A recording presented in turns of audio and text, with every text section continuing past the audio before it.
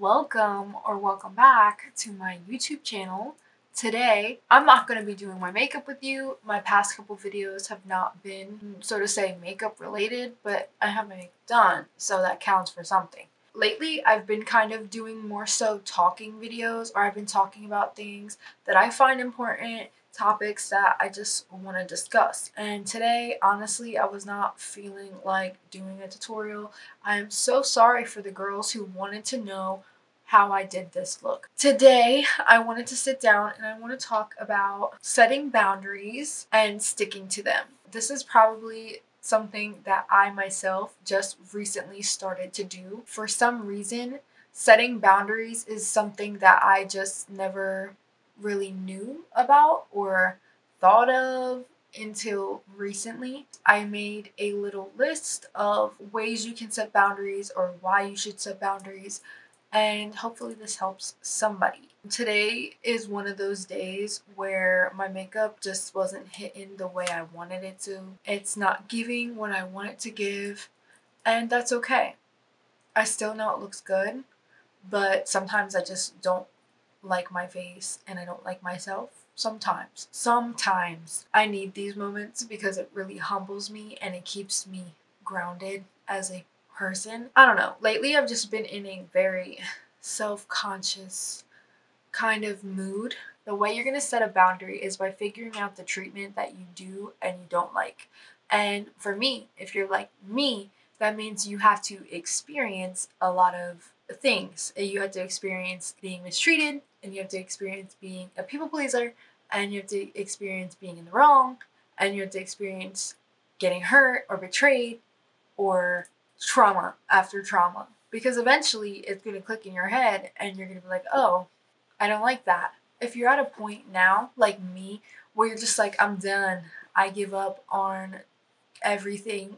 And I don't mean like in a bad way. I mean like in a way where it's just like I'm not gonna allow myself to keep being hurt because it is not benefiting me and I know I don't deserve that. So if you're at a point like that, the experiences you've went through, although they may hurt and although they may keep you up at night and traumatize you a little bit, you went through them for a reason, and don't let it be for no reason. If you're not in a place where you're just blocking out your trauma, blocking out the bad times, and if you're just allowing yourself to live through the shits, that's a good thing, okay? That's something to be proud of because it's not easy.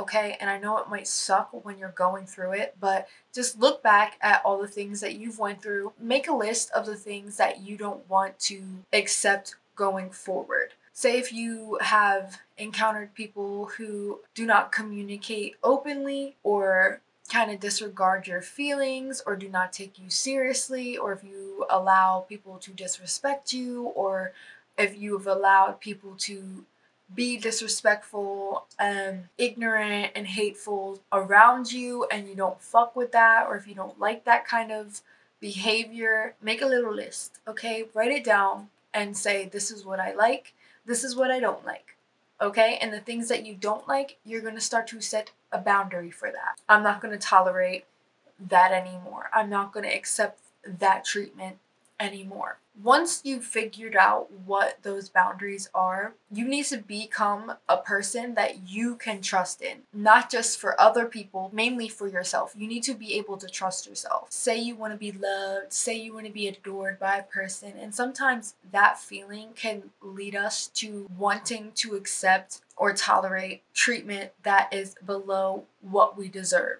below our standards. So if you set that boundary, you need to stick to it.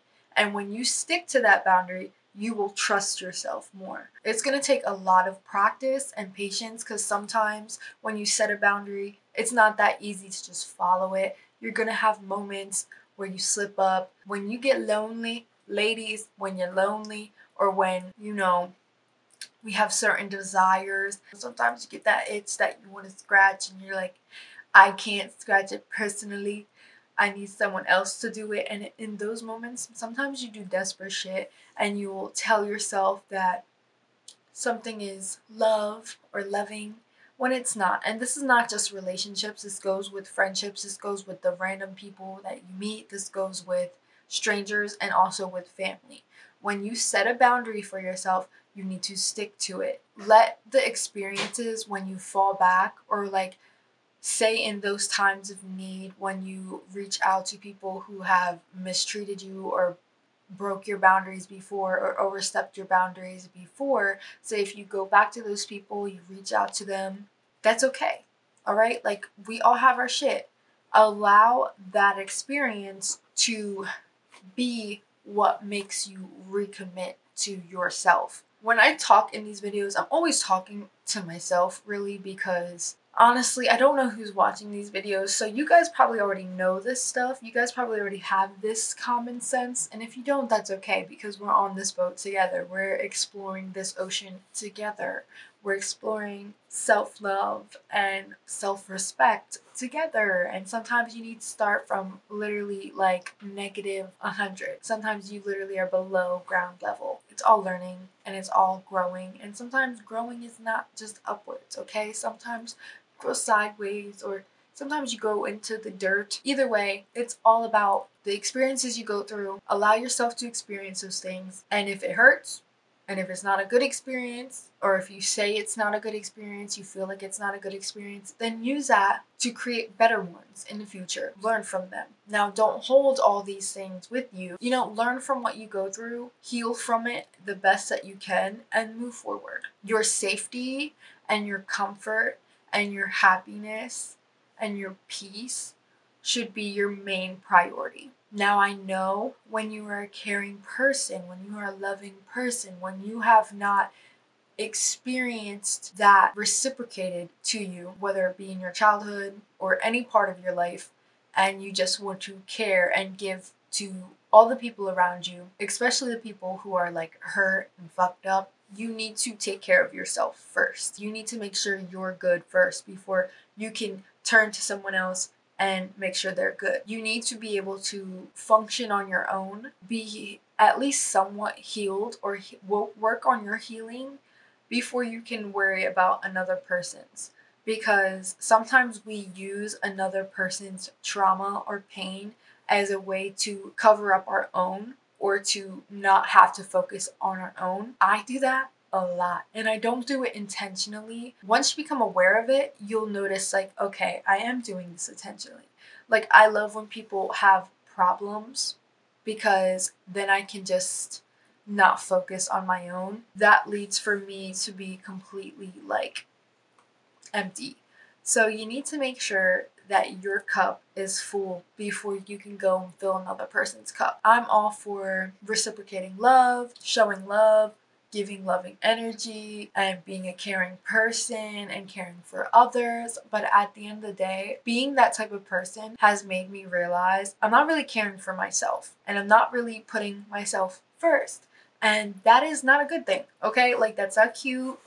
You need to care for yourself, because when you don't, then you're expecting someone to just come around and heal you or fix you, and that's never gonna happen. Like, some people are fortunate enough to find someone who helps them through a lot of things, but if you're going through things alone, baby, you gotta be able to get yourself through it. You can't fix others. You gotta let them want to better themselves while you focus on bettering yourself. It's not about what someone is or is not doing for themselves. It's about what you are not doing for yourself, or what you're doing to yourself that is causing you pain and causing you trauma.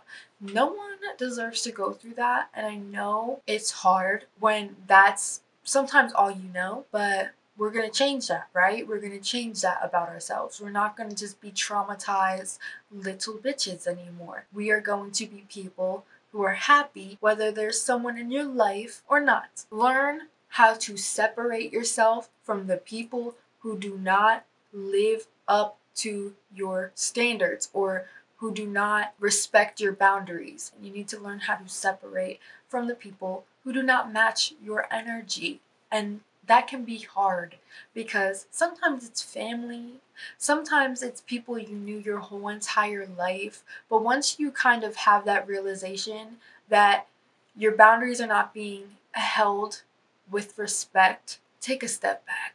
Alright, let them figure out their own shit. Let them be on their own for a little while. Let them be without you for a little while. One, they're gonna realize, ooh, I fucked over a really good person. Or they're never gonna have that realization because they're not on your level, and you just gotta let them be, okay? Because some people just genuinely don't care about anything other than themselves, and a lot of the time trauma does that to people, and it's no shame to them, but you can't let yourself be getting hurt or mistreated or misused for another person. You don't have to be mean about it. Sometimes you don't even have to say anything about it. You do not owe anyone an explanation for the reasons why you don't want to have them in your life anymore, realistically, because a lot of the time people are not conscious of their actions, but we are all in control of the things that we do and the things that we say, and people don't take enough accountability for that. If you're not going to be a conscious person while I am,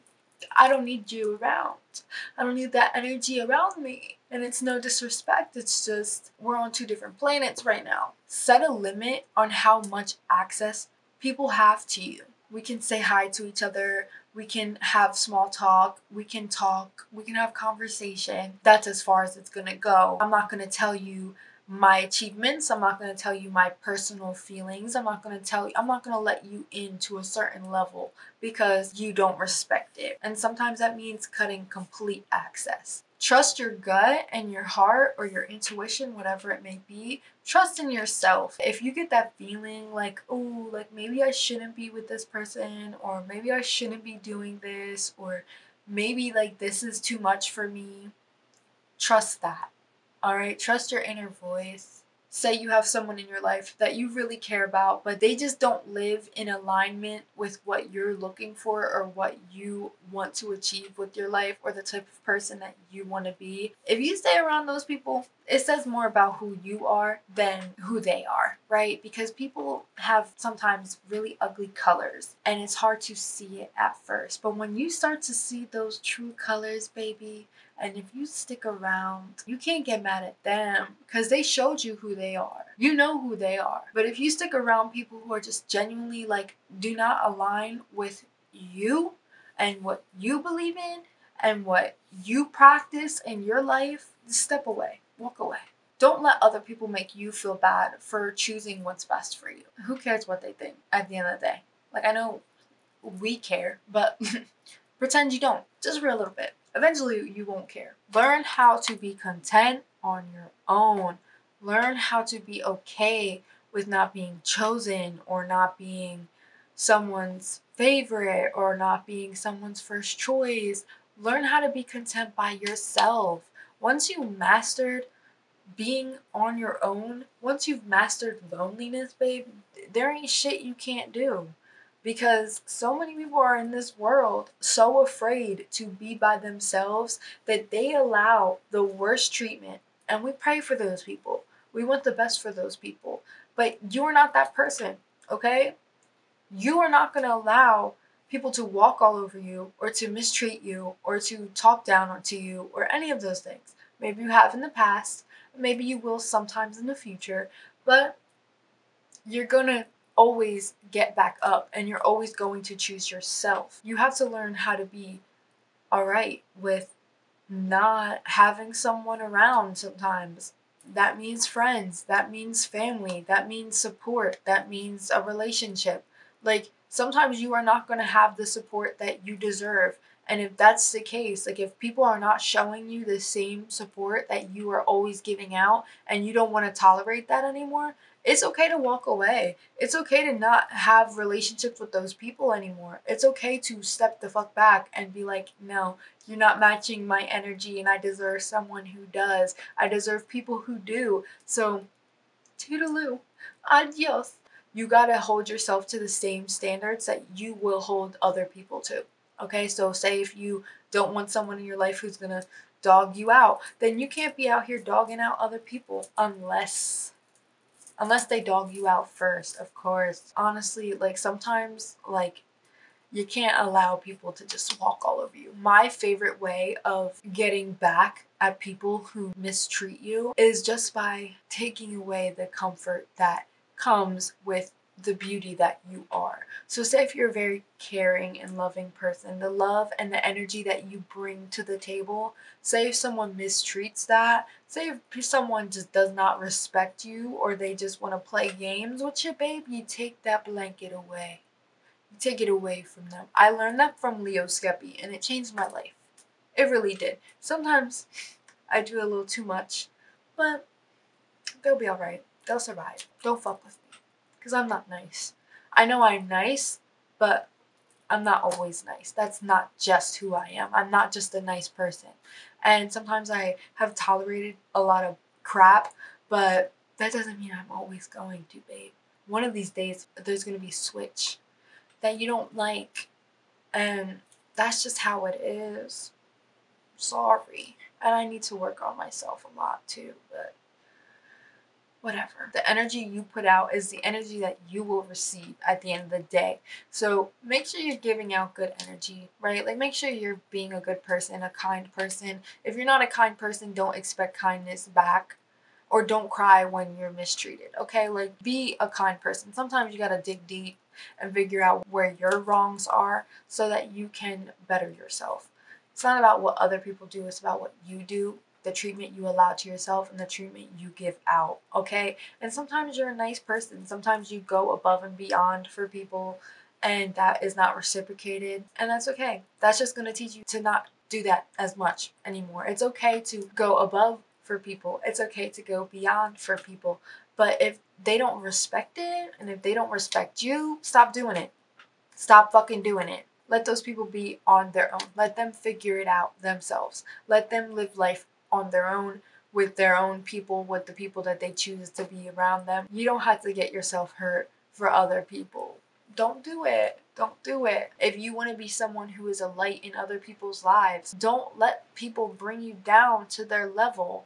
Okay, because a lot of the time people are just hurt. They want to see you down like that. They want you to be at their level too. Like some people are just genuinely not happy in their lives or with themselves, so they want to bring a happy person or a very loving and caring person down to their level to prove to themselves that, yeah, like this person really didn't care about me, or like this person really is an asshole, like just to prove to themselves something. And you don't need to do that. You don't need to go through that. Speak up for yourself, and if they didn't get the message when you speak up for yourself, you don't owe that person any more explanation.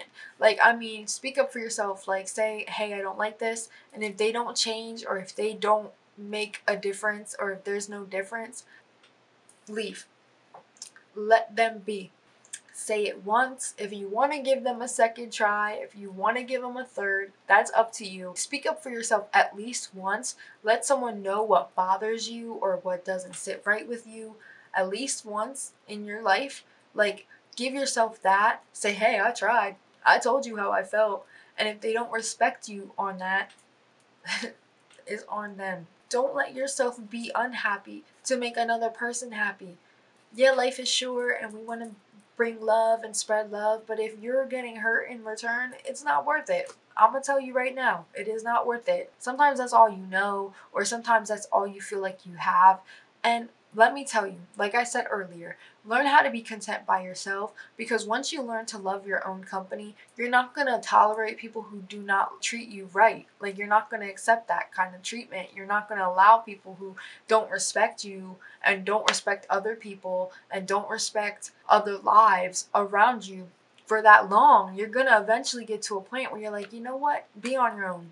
Swim away, little fish. I care about people even if they have different views than me. And my thing is, I respect people's opinions and I respect people's views, but the second that it becomes hateful, I just don't have room in my heart for blind hatred. I don't have room in my heart for hatred or hate, because I'm already full of hate. I'm already full of dread and spite. So it's like, that's something I try to maintain and manage, and I just don't have it in me to tolerate people who live their lives so openly hateful. And I'm talking about people who are transphobes, homophobic, racist. It's not cute. It's not alright. That is not something that is like a badge of honor. Let people live their lives. That is all I have to say today. I hope that this video finds you well. I hope that this video helps somebody out there. Sometimes you have to play the villain in other people's lives to find your own happiness. Let yourself be the villain, because most likely those people are narcissists. I really enjoyed sitting down and talking with you guys today. I'm gonna make more sit down talking videos because sometimes I just don't feel like filming a whole 3-4 hour process of me doing my makeup. I want to give you guys more range and more options of what to watch, and not have to just do tutorials all the time, because sometimes I'm not just a makeup artist, okay? I'm not just a girl who plays makeup. Sometimes I'm playing with plants, and sometimes I'm sitting down and self-loathing, like today. If you like this video and you want to see more videos like this, if there's anything you guys would like me to talk about, leave a little comment down below. Like this video and share it with someone you love, or share it with someone who needs to also hear these words. If you would like to, please subscribe to my channel. I love you guys so much, and I really appreciate you guys for sticking around and watching my videos. I appreciate the people who come back. Brie, I love you. The people who come back religiously and watch all my videos every week, you are so cute, you are so hot, and you deserve the world. And one day, I'm going to give you the world. I don't know how, but I'm going to. I will see you in whatever video I make next. Hopefully it'll be a makeup tutorial, or maybe it won't be. Bye!